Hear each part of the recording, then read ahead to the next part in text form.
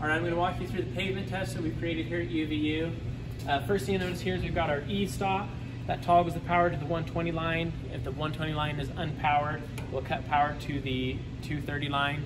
We're running 230 for all of our 3-phase motors and 120 for everything else. Moving on, you'll see that we've got the wheel mounted on a hub to our geared motor. Our geared motor is mounted to this L frame that can hinge on this actuator. Moving in from that actuator, you can actually see here on this side we have the blade actuators. You know, so we've got parallel linkages here on the side to drive the blade mounting point up and down.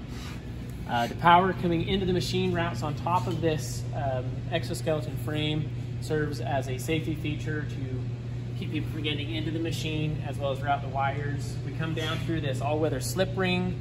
You can notice here that I can move these wires freely through the slip ring. The power comes down into the box. We've got a 3-phase relay, got all of our mounting connections, power supply, and motor drivers.